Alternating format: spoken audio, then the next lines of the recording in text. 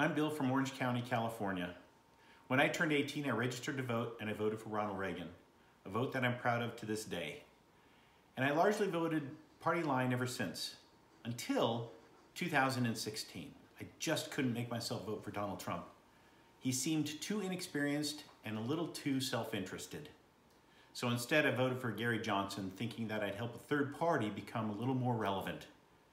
Well, over the past few years, we've seen that Donald Trump is not only inexperienced, but also grossly incompetent. And that gross incompetence has led to the deaths of tens of thousands of Americans, deaths that could have been prevented. And it has also led to the implosion of our economy. Let's face it, he's in over his head, even though he's pretending otherwise. And he's covering up with his false bravado and lies, his constant lies. And his lies have become even more dangerous. And his failure to lead has led to multiple social disruptions. He has been fanning the flames of anger, hatred, divisiveness, and intolerance. And all of this must stop. A vote for anybody other than Joe Biden at this point in time is a vote for Donald Trump.